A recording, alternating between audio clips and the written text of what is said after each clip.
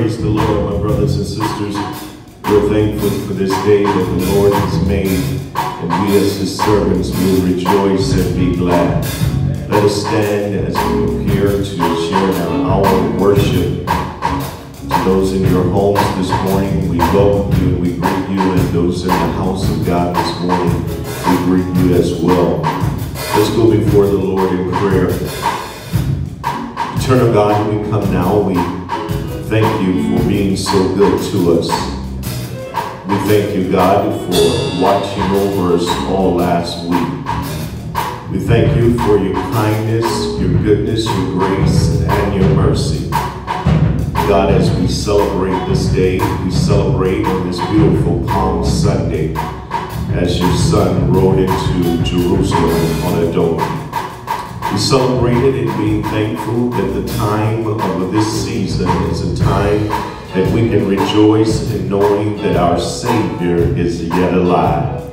And so, God, we thank you right now. I pray, God, for your blessings over this hour and your people, that through your word today, somebody will be saved, restored, revived, renewed.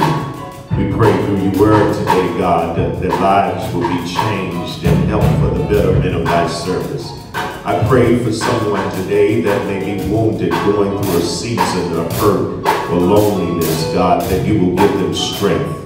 Going through a time of bereavement, that you will comfort them. I pray, God, for families across this community and this country this day, God, that you would help them in a very special way. We bless your name today. We adore you. We magnify you. We give you all the praise, the glory, and the honor. Bless your praise leaders as they come forth in this hour. In the mighty name of Jesus, we pray. Amen. God bless you. Amen. We're going to celebrate in the Lord.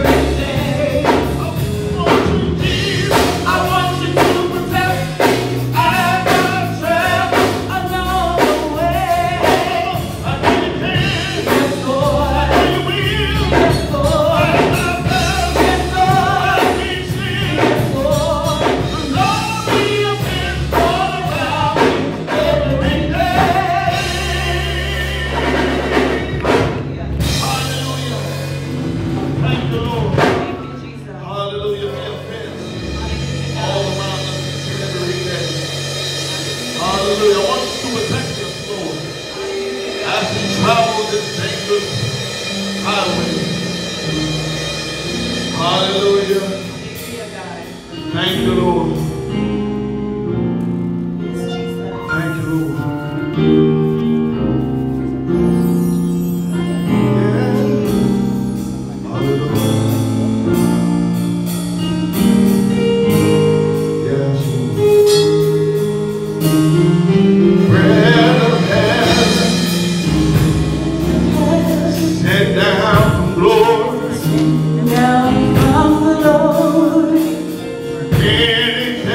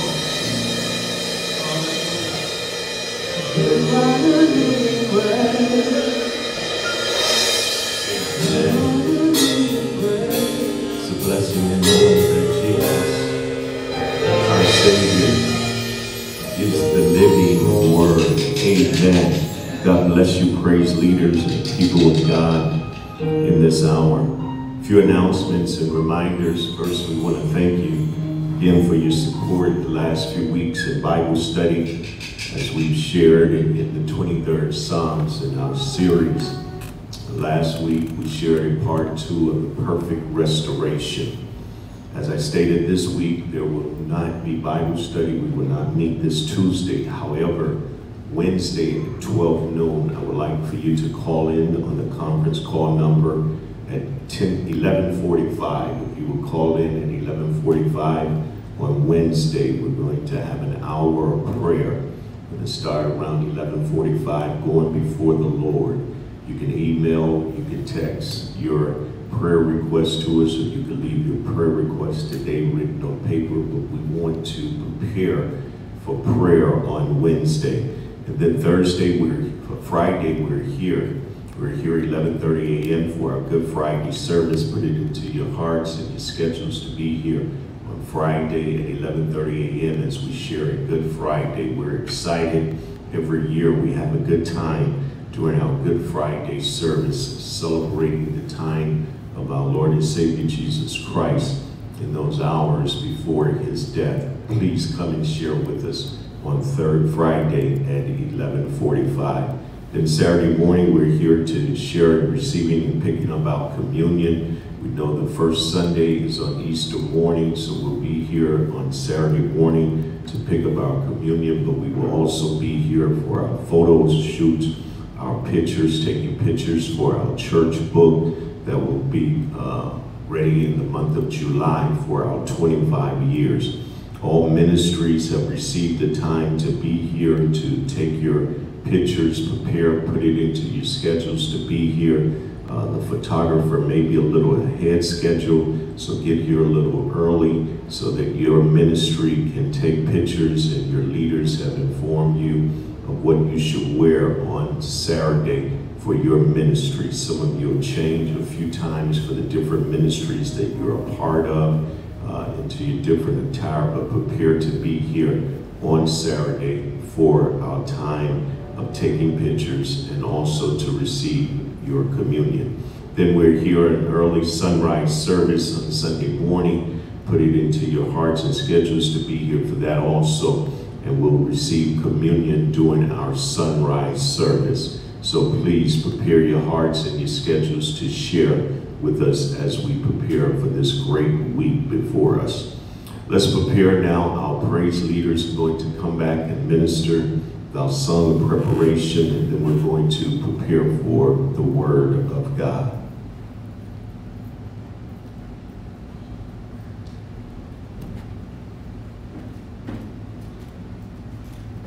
Good morning, New Generation. Hallelujah.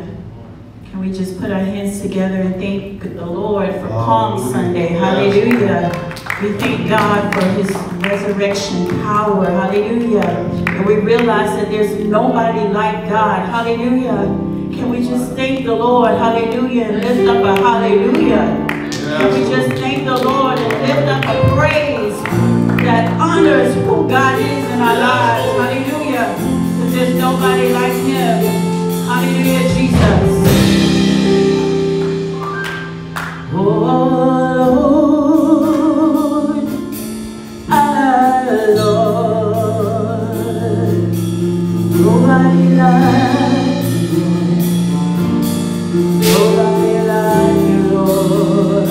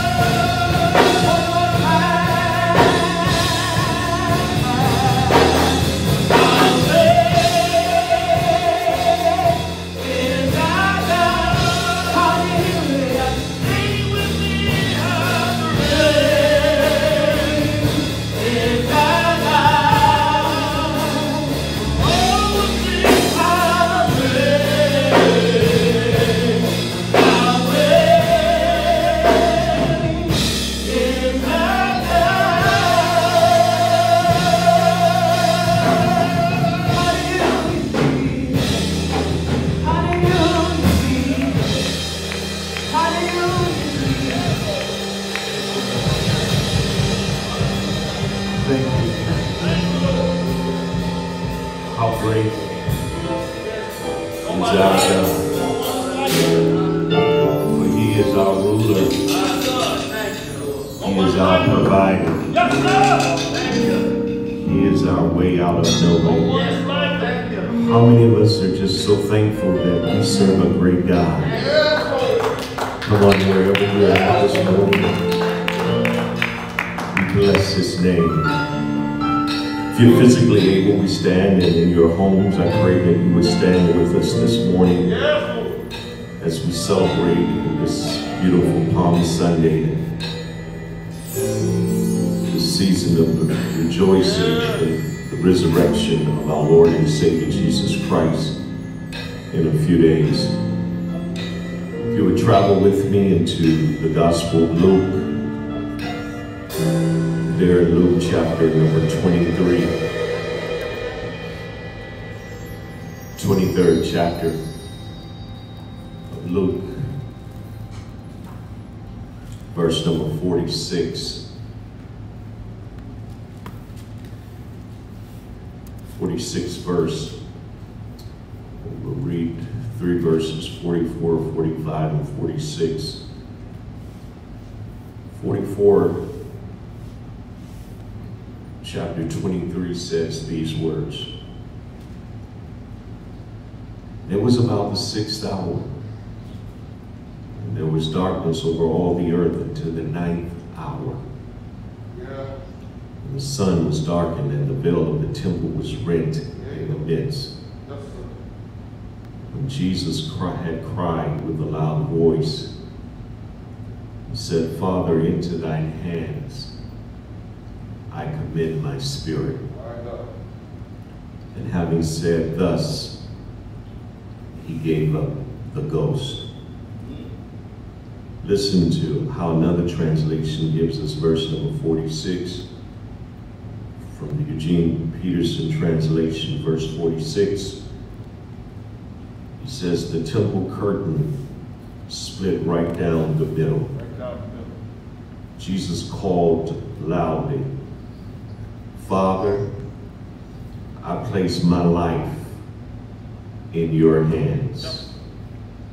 Then He breathed His last. Let's pray. Eternal God, we come now thanking You for preaching time. We need a word in this season. We ask now, God, for a fresh anointing for these moments. Through this preached word, the sharing of these scriptures, God, that You will give the glory. Through this word today, some family will be restored, revived, renewed. Through this word, God, somebody can be saved, and covenant relationships can be bonded together. Through this word, the hurting can be healed, the lost can be saved. The least will come to know You even more. Humble Your servant with a fresh anointing. Guide and keep. In the end, God, we'll be so careful, just as at the beginning, to give You the praise, the glory, and the honor. In Jesus' name we pray. Amen. Into thine hands. Into thine hands. Here, my brothers and sisters, in our walk with God, there has become a popular and familiar saying among the children of God. This saying is one that has captured many attention and has helped many along the way in their walk with God and during their trials and their tribulations. And it's simply the words of saying, Lord, I place this in Your hands. There are times when one may be going through a family situation, or may be concerned about a child or family setting, or what one may be experiencing even in their place of employment. Yes, sir. Yes, sir. It's then he or she will utter the words, Lord, I place it in your hands. Or we use a statement of saying, God, I've done all that I could do. Yeah. And now it's in your hands. Because many of us have come to realize and discover that we may be experiencing, it works out better when we move it from our hands and put it into the hands of the Lord. This saying from the cross has been identified as the last saying of Jesus hanging there on Calvary's cross. John gives us the words of him saying, woman, behold thy son, and son, behold thy mother. Yeah. A few verses later, John says, I thirst.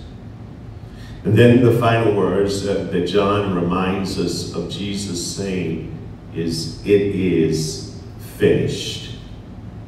But here Luke, the physician, helps us because Luke summarizes and helps us with the final of the 7 sayings from the cross, because now Jesus wants to release all from himself and place it in the hands of his Father, because he is aware that if there's anyone that will be able to keep the people and hold things in care even in his absence, it's his Father. Yes, sir. He went to his Father, you remember earlier in the Garden of Gethsemane, and placed this request before his Father by saying, you know, if it's in your will, remove this cup from me. But if not, let thine will be done. Now Jesus is at the place where he's preparing to die for you and I. Yes, sir. Friday, we'll share on Good Friday in the final setting of Jesus with the time of death. But here we see Jesus standing in the place for you and I of death. His death will represent life for you and I years later. Yes, sir. It's interesting that when we looked a few weeks ago in the same chapter, we looked on the second Sunday and we saw the words of Jesus saying, Father, forgive them, for they know not what they do. He speaks to his Father more in Luke chapter 23 about his death, because he wants the people, you and I, to understand that there has to be a correlation, a relationship between the Father and the people. Yes, sir. Similar to that of the shepherd and the sheep. That's why when we open up in the Lord's Prayer, we open up with a zeroing in on the words by saying, our Father.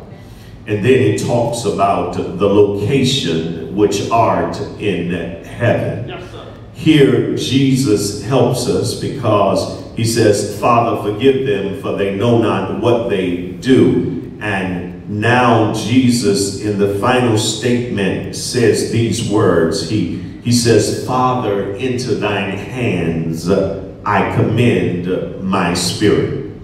Let's first look, church, at the time that Jesus says this. Remember, there are Roman soldiers that are present. There are those that are against Jesus that are present at the cross. But we saw that we're thankful that not only are there those who were against Jesus at the cross, we're thankful for those who were at the foot of the cross that was for Jesus. Yes, sir.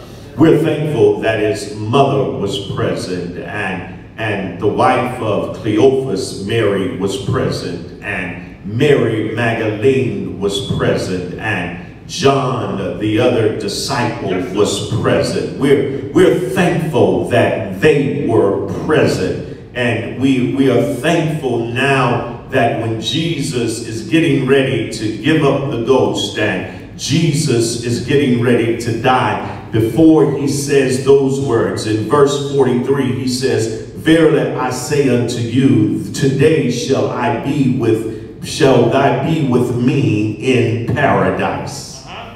The timing is important because it says it was about the 6th hour. Jesus is here in this very strategic position where energy and strength has been or is being released from his body, and it's the 6th hour. And the Bible says something. The Bible helps us because, church family, there were 3 hours of darkness, and this 3 hours of darkness, we need to understand, was a miracle. Yes, sir. It wasn't an ordinary darkness because this was not an eclipse where there would be a few moments of darkness, but the Bible helps us because that they would have been impossible during the Passover season because it was a full moon. Somebody got to get this. It was a full moon, but darkness covers the face of the earth. Yes, sir. Simply because it was a God-sent darkness that shredded across the cross that Jesus was hanging on for the sins of you and I. Let me make it plain and break it down. The darkness that took place from the 6th to the 9th hours was God's sin. My God. Some of y'all got to get this in your homes this morning. Have you ever had a bright day outside, My God. but it had a dark time in your life? Have everything around you been shining and glooming and glossy, and everything is at a gloss and joy is around you, but in your life it's a season of darkness? Yes, sir. There can be light for others, there can be celebration for others, there can be victory for others, but you can wake up one morning and it's a bright day, but by 12 noon it can be dark in your life. One phone call that your child has gotten in trouble, it can bring darkness. One day of surgery can bring darkness. One phone call that death has creeped into your family can bring darkness. Darkness can come when there's a full moon, when there's brightness, when the sun is shining. Darkness can still arise. The Bible says that there was darkness that covered the face of the earth, and it was for 3 hours. Hold fast to the number 3 here, because from the 6th to the 9th, darkness happens, but at the same time, in the 3 hours that darkness occurred, we are thankful that it's also in the family and the summation of the Trinity. Yes, sir. We're thankful that it's in the family of the Father. Somebody don't know when to shout, because it's the Father that you call on. It's the Father that you look to. Some of us have given him other names. We've named him Jehovah Jireh. We've named him Jehovah Ropah. We've named him Jehovah Elohim. But you ought to be thankful that you can go to the Father.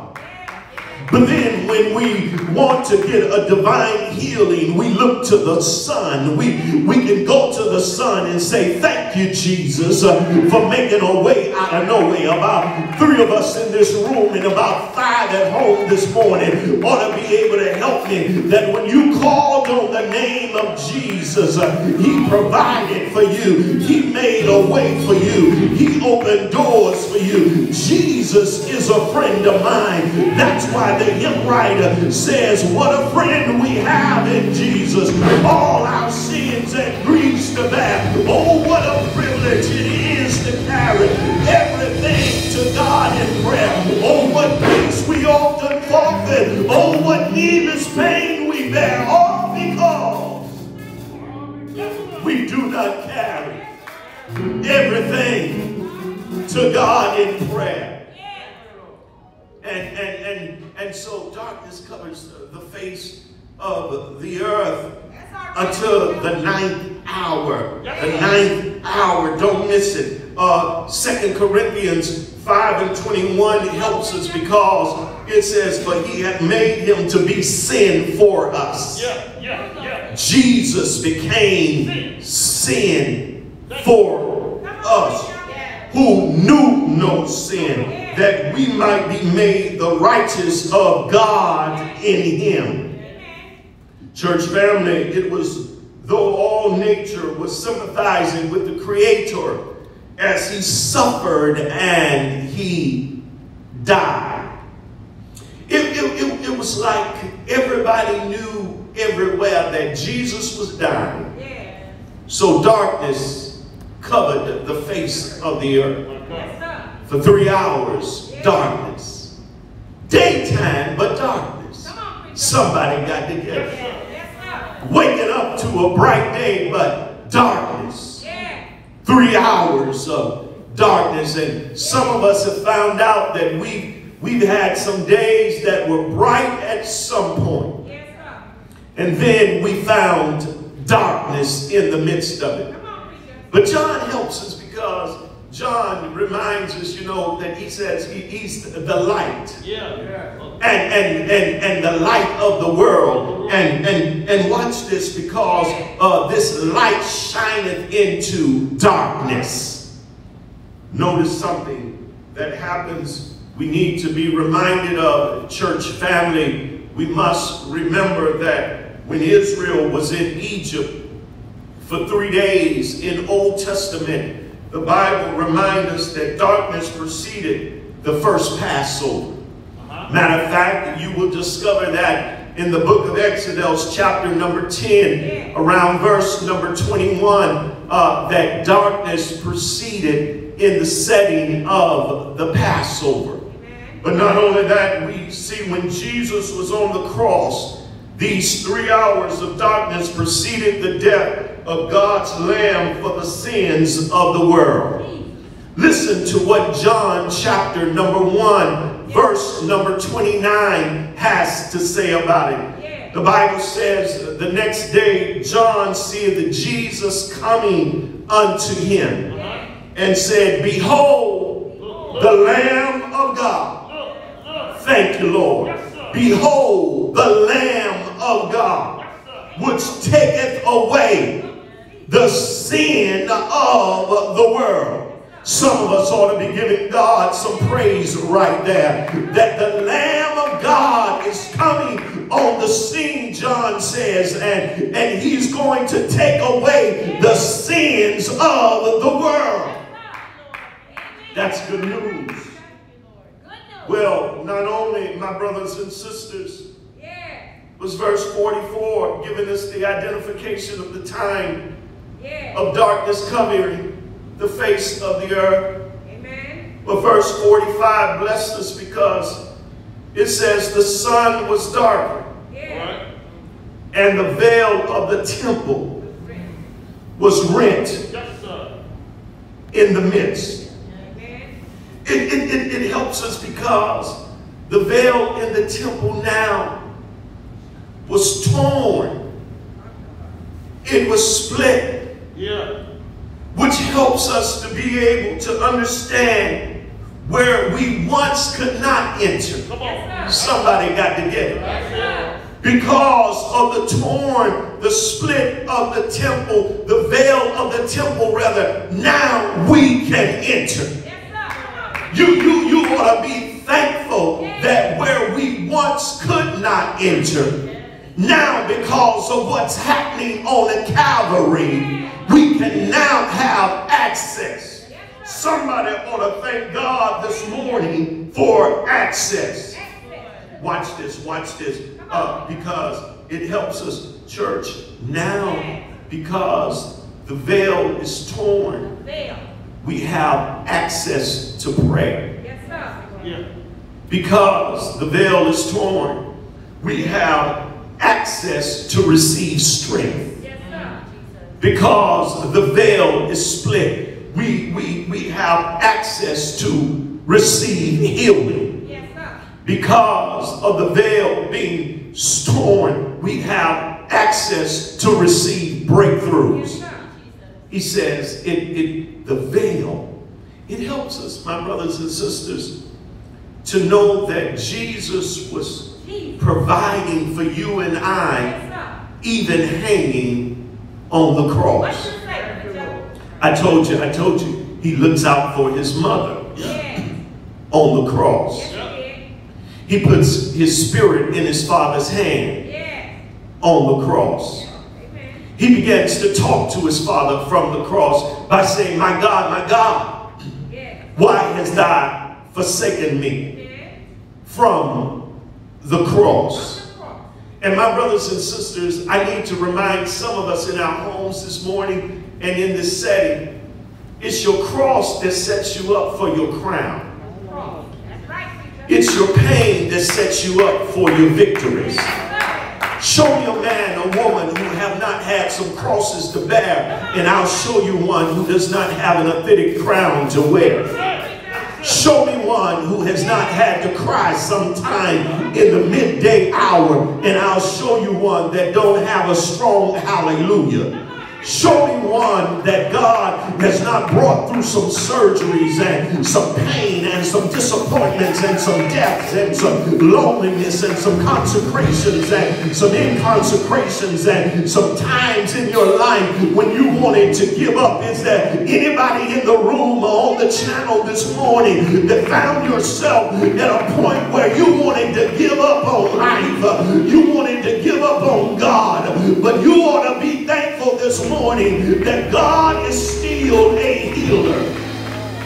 You ought to be thankful that God is still a provider. You ought to be thankful that God still opens shut doors, that God still lightens up your heavy load, that God still moves mountains, and God still delivers. I need about 15 of you, and I'll make one more that can give God an authentic praise, that when you were seeking to rise no more, that God of mine reached way down and lifted you up. Somebody this morning ought to thank God that you come through a tough season, but God is still holding your hand. God is still providing for you right now. Thank you, Lord. No cross, no crown. Y'all don't get it that way. Run back to the secular of our sister Betty Wright. Yes, sir. No pain. Somebody got it. No gain. You got to have some pain along the way. Jesus had pain. Jesus had agony. That's why on the cross he says, I thirst. You know, he's going through this season. He's been pierced. He's been bruised. A crown brow thorn is on his head. His body is being stretched. He's being torn and pulled. And in the midst of it, he's crying out to his Father. He's there on the cross.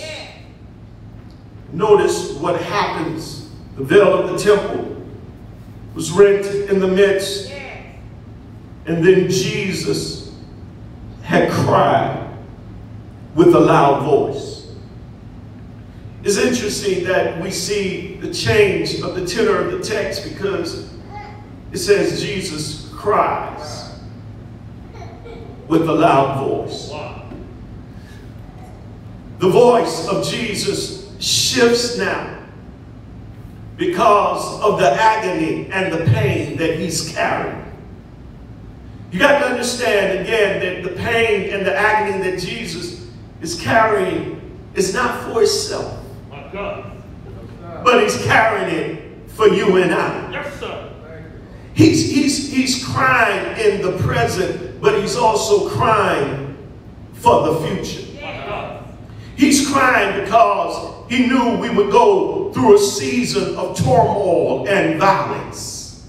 He's crying for our forefathers who had to experience slavery. He's crying for a season of police brutality. Yes, sir. He's crying for a time of social justice for America. He's crying for the pain of those who will experience the death of their sons and their daughters. He's crying for families who will have to go through a season of repossession and a time of deportation and immigration. He's crying for a country that will experience hurt and wound and sadness. He's crying for a season in advance of COVID-19. He's crying for a time of cancer. He's crying for a time of leukemia, and he's crying for a time of heartaches and backaches and the depression that our country will face. Jesus cries from the cross. He's crying for humanity. Some of you don't get it that way. Divinity is crying for humanity because humanity can't even cry for themselves. He who knew no sin is now crying for the sins of you and I. He's crying out to his daddy, and his daddy understands the cry because prophetic word was given in Old Testament, you know, that he would be bruised, he's sick, he would go through this season and the chastisement of peace would be upon him. He will be bruised for you and I, Isaiah said, and we would look at him, but you know, the look upon him would not be one that we would really want to see, but he would die on our behalf. He's there on the cross. He cries to his Father. Listen to what he says when he cries to his Father. We need to understand this miracle announcement to what he's saying to us is very profound, because he says, Father. He talks to his Father a little earlier when he says, you know, Father, if it's your will, you know, I want you to remove this bitter cup from me in the Garden of Gethsemane. And every child of God, before you have a Calvary, you're going to have a Garden of Gethsemane. Yes, sir. There's some of us as parents that have had to carry the weight of a family. There's some of us that had to carry the weight of children and grandchildren. You couldn't even tell nobody that you were in your Garden of Gethsemane. You had to leave your inner circle. You had to leave your Peter, James, and John. You had to leave your brothers and your sisters. And there were some things that you had to steal away all by yourself. Yes, sir. You knew you were in a state of depression and loneliness. Let me tell you why you knew it. Because when people were calling you, you didn't answer. Yep. Y'all got it. When they were texting you, you wouldn't respond. Help me, somebody. When they came by, you didn't even answer the door. Y'all ain't gonna help me in here. Because you were in a strange and peculiar. Have any of you just ever needed what we call me time?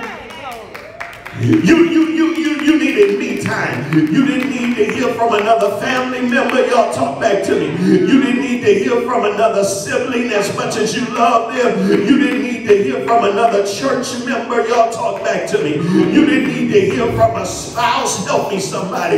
You just needed some time all by yourself. You needed a time to just be able to breathe.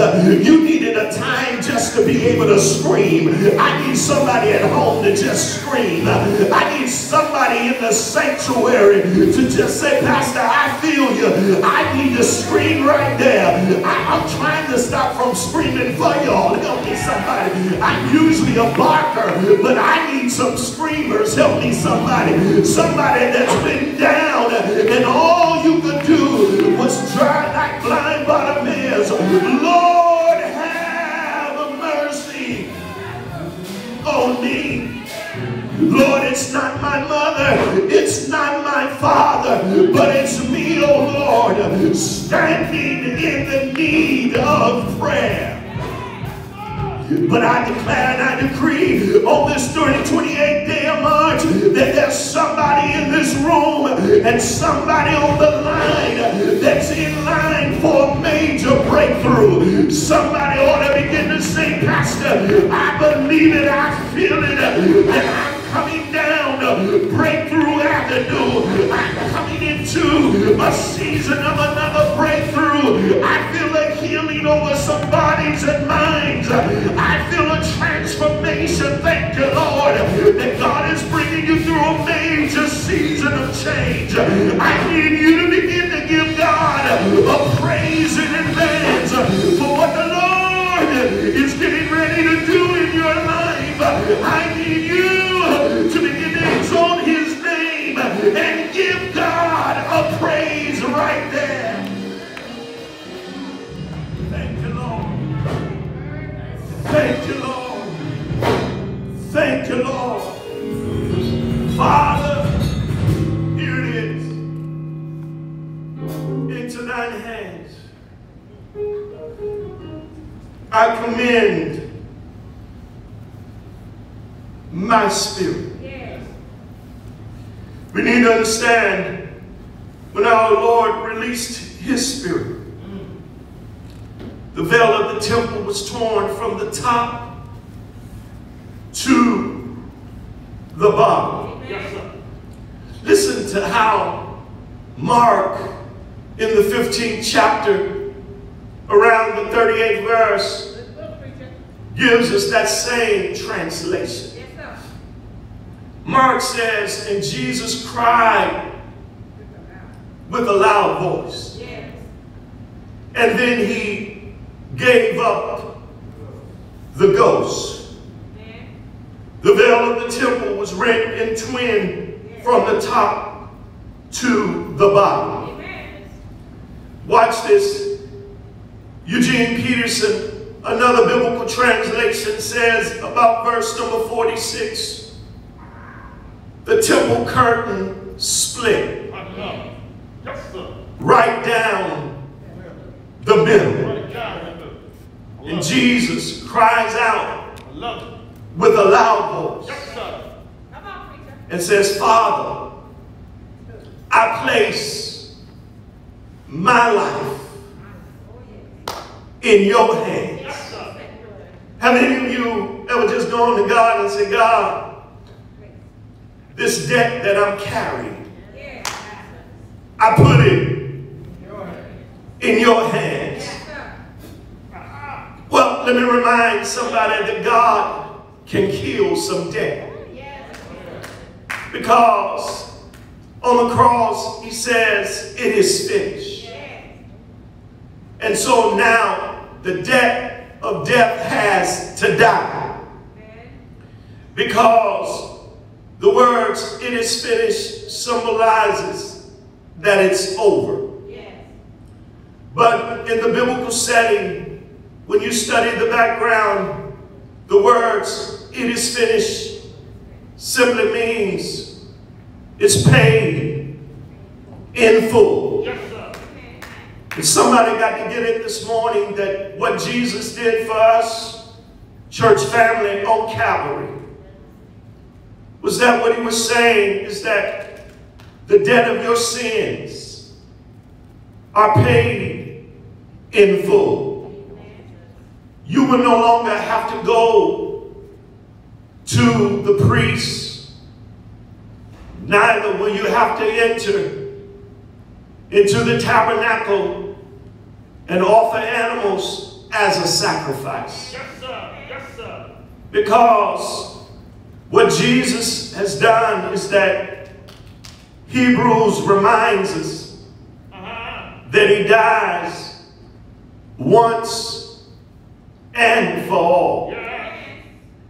And so we can go to the Father because the Father paid the price through his Son, giving his life for you and I on Calvary. Yes. Somebody ought to tell God, thank you right there. What I'm getting ready to do, he says, I put my life in your hands. Yes, sir. Yes, sir. Because I know that in your hands, my life is in a safe deposit box. It's in a safe place, and you're the only one that can give access, and you're the only one that allowed me to go to Calvary and die for the sins of the world. Yes. And so now I need you, Father, to hold my life in your hands. Because you're the one that know in 3 days I'm going to get up again. And I need to remind somebody today, there's a safekeeping when you put your hands in the hands of the Lord. Have I got about 5 witnesses here that know when you put it in God's hand, God is the only one that can secure it and keep it. Come here and tell them blind Bartimaeus, you know, it's the hand of Jesus that laid hands on me. And when he laid hands on me, I received sight. All because of the hand of Jesus. Come here, woman with the issue of blood. You trailed to me like a trailblazer of blessings. And you reach from behind and you touch the hem of my garment. And when you touch the hem of my garment, I turned around with an open-end question by asking, who touched me? And when you responded, I performed a miraculous miracle on the spot. I took your issue, put it in my hands, and I dried up your issue on the spot. Have I got a witness here? Come here, boy, that is hanging out by the pool of Bethesda. You were trying for so long to get into the water to get healed of your sickness, but every time you would go to get into the water, somebody would jump ahead of you. When the angel was stirring up the water, somebody would get ahead of you. And I need to remind somebody this morning that the way God is going to bless you will be different from the way he blessed your neighbor.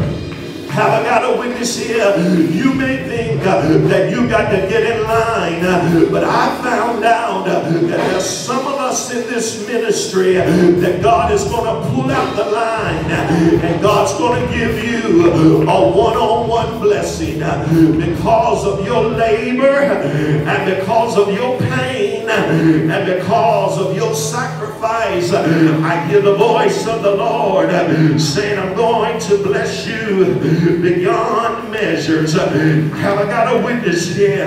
Now give me about 3 prayer warriors and give me about 5 praisers, and let me tell you a little story I told you some years ago.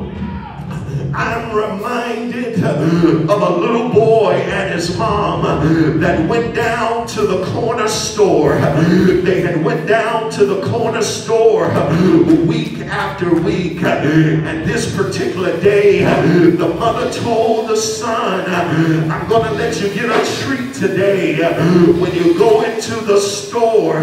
Because of your good grades, I want you to be able to get some candy. And the boy went to the candy section. The owner of the store was standing there with the bag. He told the little boy, reach in and grab some candy and put it in the bag. The little boy said no. The mama said, boy, reach in, grab some candy and put it in the bag. The boy said no. Mr. Owner, I want you to put my candy in the bag. The owner said, no, son, you put your own candy in the bag. The boy said, no, Mr. Owner, I want you to take your hand and put my candy in the bag. And the boy began to be rebellious. His mother said, if you keep being disobedient, you're not going to get any candy. He said, Mama, all I'm saying is I want the owner to to put the candy in the bag. And the owner became a little disgruntled, and he said, okay, I'll do it this time. The owner took his hand, grabbed the candy, and put it in the bag. And the boy began to smile. When they were leaving the store, the boy's mother asked him, why did you want the owner to use his hand to get the candy in the bag? The boy said, listen, Mama, the owner's son and I are classmates in school. Somebody got to get this. I'm talking about the father and the son. And my friend in school told me whenever I want to get candy at his daddy's store, let my daddy get the candy for you. And he asked him why. He said, because my daddy's hands are bigger than your hands. And if you use my daddy's hand, you'll get more candy with my daddy's hand than you will with your hand. Good morning, church. Somebody here today needs to know you need to put your pain in a hand that's bigger than your hand. You need to put your problem in a hand that's bigger than your hand. You need to put your heartache in a hand that's bigger than your hand. You need to put your hand in the hands of the man that steals the water. You need to put your hand in the hands of the man that holds the world in the palm of his hand. I'll see you Friday, but until then, is there anybody here that got a praise in your belly? Is there anybody here that know that God has smiled on you? God has been good to you. Put your hand in God's hand, and God will take care of you. It all depends, church, on whose hands it's in. Put your hand in God's hand, and God will take care of you. Come on, put your hands together. Bless God in this place. Come on. Bless God in this place. It all depends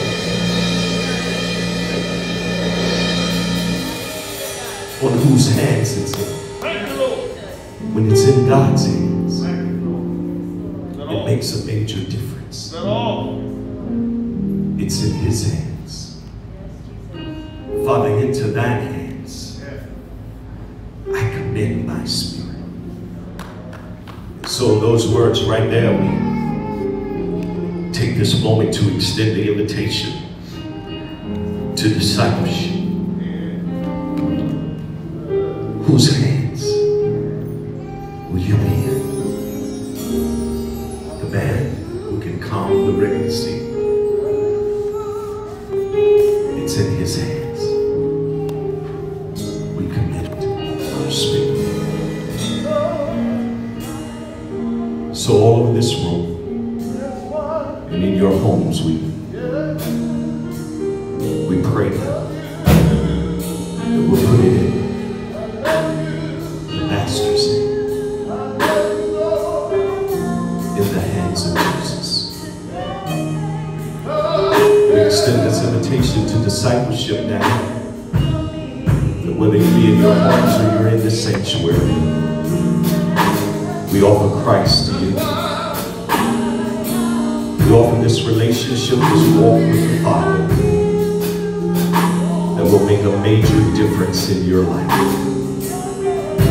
That covenant relationship, that growth, that walk with Him. So we offer Christ.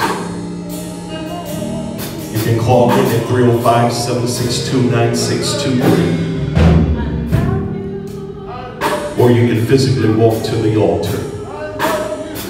Say, God, I surrender. I'm already saved, but just want to be in a place of growth. I'm already in a relationship with the Father, but I just want to grow in His Word. We extend the invitation for you to walk out from wherever you may be and just come and say, Pastor, I want to be a part of this walk with the Father. Into thy hands I commit my spirit. I want more of you, God, and less of myself. This walk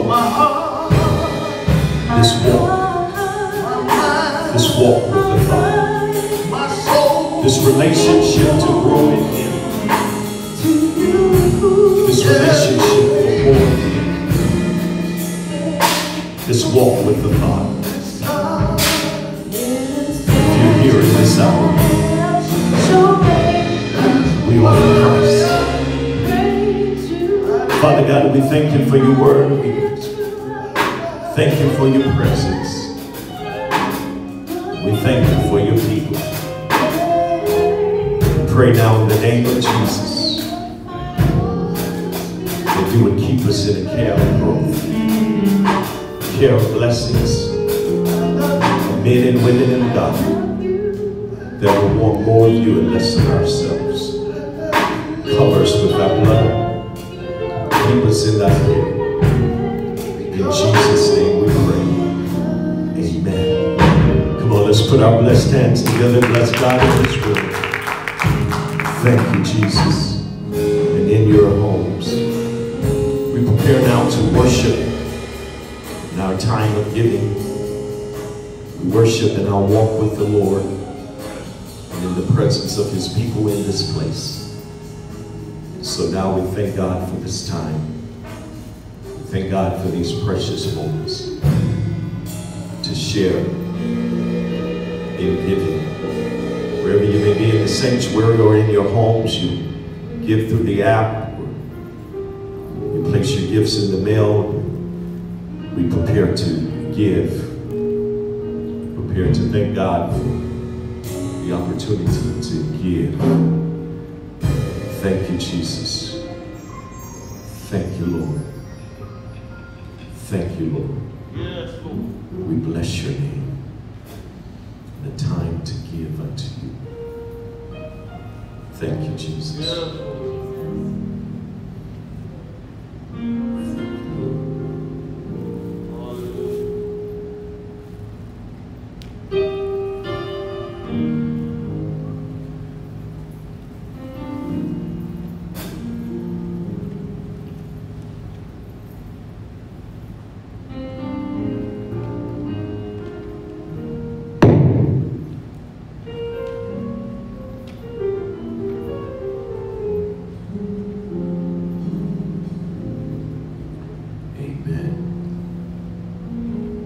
Amen. We rejoice again in following our announcements and our events of the week. Prepare for prayer at 11:45 a.m. on Wednesday as we go before the Lord. Time of Good Friday and our sunrise service. Come out on Saturday and share in communion and the Lord's Supper and receiving your communion for Sunday morning. And also in our time of sharing and taking pictures. God bless you. Let's stand in our homes. Please stand with us. Father God, we come now. We thank you for this time. We thank you for your people. We thank you for your word. Oh God, help us, strengthen us and guide us. Protect us and be with us. We thank you, Lord, into thy hands I commit my spirit. Bless now. We give you all the praise, the glory, and the honor, knowing that you are our Alpha and our Omega, our beginning and our end. Give us traveling grace. Bring us in for this great week of Passover and joy and celebrating safety over the campus every day. Bless our Good Friday, resurrection services, Saturday of unity and taking pictures and love and joy. We're careful to give you all the praise, the glory, and the honor. In the mighty name of Jesus we pray. May the grace of our Lord and Savior Jesus Christ, the sweet communion of the Holy Spirit, rest, rule, and abide with these people now and forever. Let the church say,